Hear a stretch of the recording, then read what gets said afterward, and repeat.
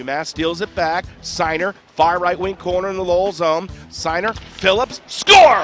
Adam Phillips, the one-timer, seemed to go off the heel of his stick, but he got enough mustard behind it to get it behind Doug Carr. That's a power play goal for UMass as the Minutemen take a 1-0 lead. Well, Chase Langrap had the first good opportunity on that power play as he came down the slot getting a deflection he wasn't expecting. Still got good wood on it.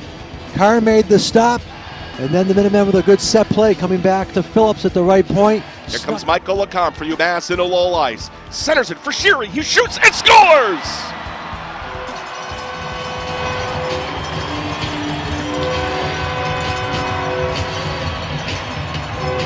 Wetmore wins a draw. Here's a shot by Edwards, stopped by Paul. 2-on-1 developing. Langrap down the left wing with shooting and a save made, and a rebound is jumping into play. Kublin will shoot and a save by Carr. Right side of the net for Syner. In front for Hobbs. He shoots and scores. It came to the left side of the net to Adam Phillips, who actually finished it as Phillips cheated in from the left point. Adam Phillips is becoming a power play specialist. He scores his second goal of the game, 5th of the season. Another power play goal by the Minutemen, and they take a 3-0 lead. There.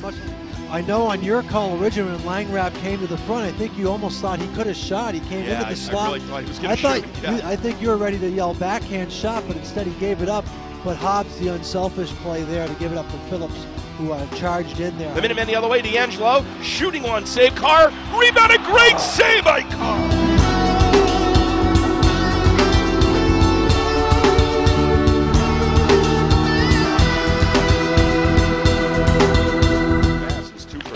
On the power play. Paul Dayton with a dandy glove save here as he tumbles from his right to his final score from the Mullins Center. UMass 4 and Lowell 1.